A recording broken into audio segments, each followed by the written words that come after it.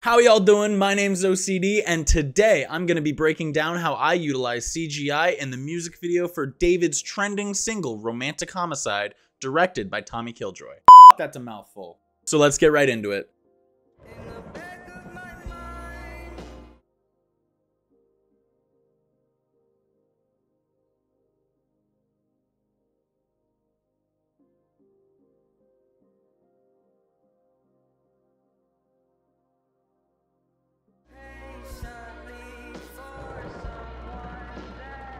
First things first, we're going to want to analyze our footage. Some things that I'm keeping in mind are lighting, any objects that may interfere with that lighting, as well as focal length, aperture, frame rate, and color space. Next, it's time to gather our assets. We're looking for CG models, textures, as well as environment maps that match the general lighting of the environment we're trying to replicate. Opening up Blender and imploding the default cube, I will append a mannequin model that is to scale. I want to keep an accurate to real world scale. This ensures for the most realistic result. Then I will type in Shift A to create a ground plane where I will follow it with S20. This ensures that my ground plane will stretch to the bounds of my scene. Following that, I'm going to add a subdivision surface modifier, apply it, and then set it as a shadow catcher. I'm going to want to start importing my assets. In this project specifically, I needed to import my train tracks as well as my CG freight train, then importing the HDRI map that I wanted. So first, I click File and Append. Then I select the Blender project that I would like to append the object from, click on the collection where that object resides, and open it up into my new project. For any alternate file types, I'll click Import and then choose my desired file type, such as FBX, OBJ, or Olympic. Sometimes textures may be thrown off, as well as animations will be off time, so you'll usually have to go back and fix any of those errors. I'm going to want to relink the textures. This can be done by clicking on the principled BDSF shader and clicking Ctrl-Shift-A as long as you have the Node Wrangler add-on enabled. Be sure to enable the Node Wrangler add-on. It is crucial for your Blender experience. I'll then select all of my different maps, the normal, the base color, the albedo, anything and everything. You select it all, and it will import and create a node tree automatically. This is the power behind the Node Wrangler. Then, under the shader editor, I'm going to click the World tab, which will allow me to add my HDRI. Since I'm working with a shot at night, I'm going to want to set the strength down to something like 0.01 or 0.1. Really, the reason for it to be so low is to add just a little bit of extra detail in the lighting, but not enough where it drowns out the scene. This scene is mostly lit by a spotlight, which is also imperative to making your CGI look realistic. I recommend harsh, direct lighting and emphasizing the shadows as much as possible. This will hide a lot of your mistakes.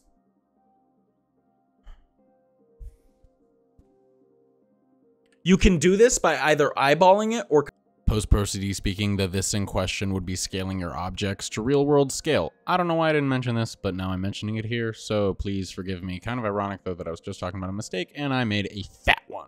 Coming up with the specific measurements for each object and using the measurement tool to make sure that they align. I did this by eyeballing, and since I'm using a 6-foot mannequin model as reference, I figure that the door should be just below the tip of his head, assuming that he would need to duck in and under to get through the train.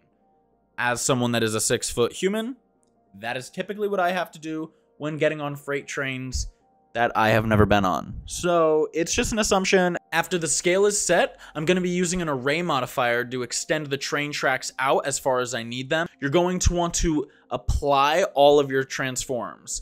This can be done by clicking F3 and searching for the Apply All Transforms option. You're going to want to do this because it will zero out your scale, your location, and your rotation, which is imperative to making sure that animations play through.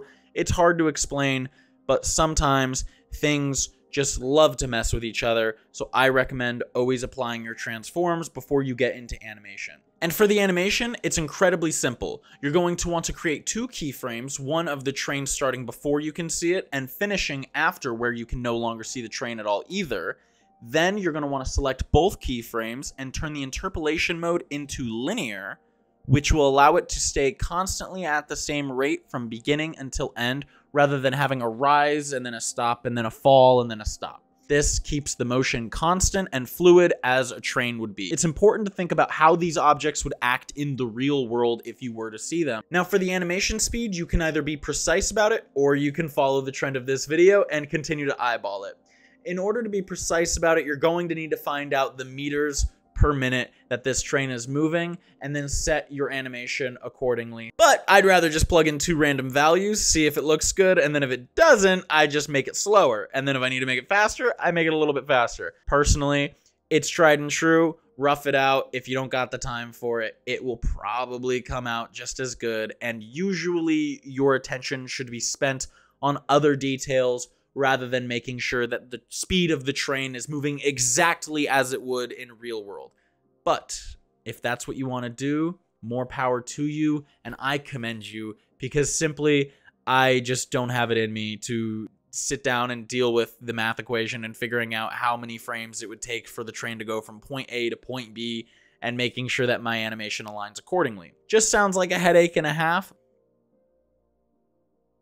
But once again, you do you. The important thing to keep in mind about lighting is the farther away your lighting object is, the less fall off there's going to be from that light source. So for something like a spotlight, you're going to want it to be fairly close to the object to maximize the amount of fall off that you can actually visibly see on the camera. In this instance, I'm going to be wanting to render it out at 1920 by 1080, setting it to 888 samples just because I like angel numbers, then setting the frame rate over to 23.976.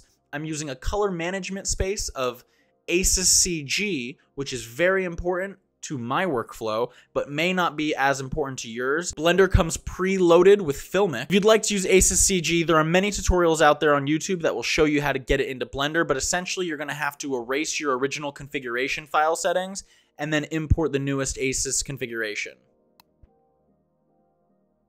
I like to export in OpenEXR, which gives me maximum flexibility in the color. Then I'll set it to half because I rarely ever find the need for full. Put it to RGBA and set the output directory to wherever I'd like it to go. Next, I'm gonna go into my layer path settings where I'm gonna tick on for combined, mist, shadow, as well as diffuse direct, indirect, and color, and same for glossy. Then we're gonna move on over into motion blur. Once you tick on motion blur, you set the shutter down to about 0.4. I prefer it because I find it a little bit harsh straight out of Blender. Then I'm going to check the tick box for the second preset that kind of looks like an upside down U. I don't know how else to describe it, and I don't know the science behind it, but I can tell you this one setting makes the difference. In an effort to avoid 3D camera tracking, I need 2 different angles of this render, a close-up and a wide. All I'm going to be doing is using the close-up and the wide and object tracking to where they would be specifically seen in After Effects. And then for the alternative perspective, I'm going to reverse the footage so now the train is passing in the opposite direction. This allows me to not overexert my machine by requiring it to render more than it has to, but it also allows me to turn out a quicker result, which is imperative in working in the music industry. The quicker, the better. Time is money. Once everything's all set in stone, we're all good to render, where I will then wait overnight for it to finally finish by the morning. Praying that we had no issues and everything worked out hunky-dory, we're going to want to open up our settings inside of After Effects. We're going to set our file, project settings, color to Rec 709, as well as 32-bit.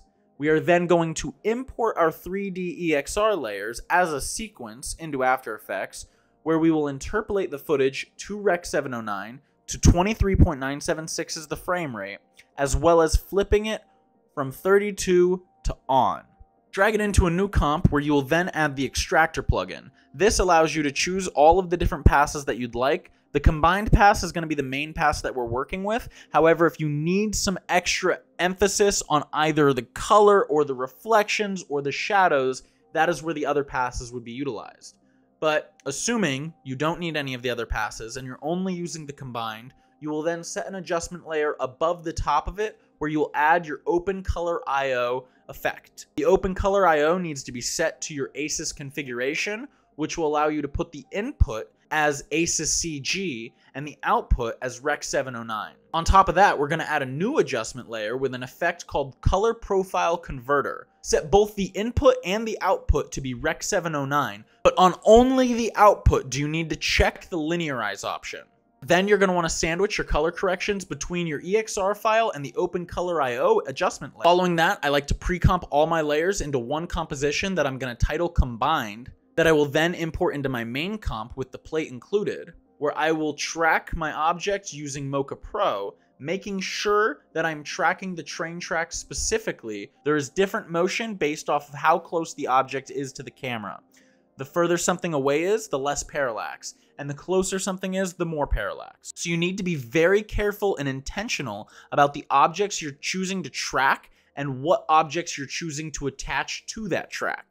Once tracked, I'm going to add some minor compositing such as color matching, adding of grain, lens blur, and any other distortion like barrel distortion and chromatic aberration, where I will then send this off to be composited in by the lead compositor Tommy Killjoy himself, who added some things such as lens distortion, lens effects like smearing and raindrops, as well as light distortions, leaks, and scratches. These are all very important to making the entire image feel whole and really coming together and sold off in the final product. And in no way am I saying that this is the only way to achieve this type of result. This is just the way that made the most sense for me and the implications based on this project specifically, such as time and budget. This project was an absolute pleasure to work on. I couldn't be more grateful for David and Tommy Killjoy for providing me with their trust to do what I do.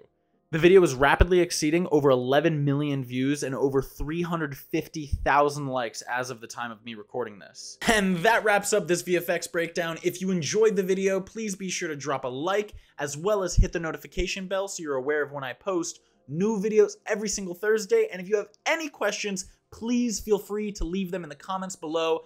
I would absolutely love to help in any single way, and it would give me some ideas of what type of videos you would like to see from me in the future. And until the next one, be sure to seize the day and keep learning.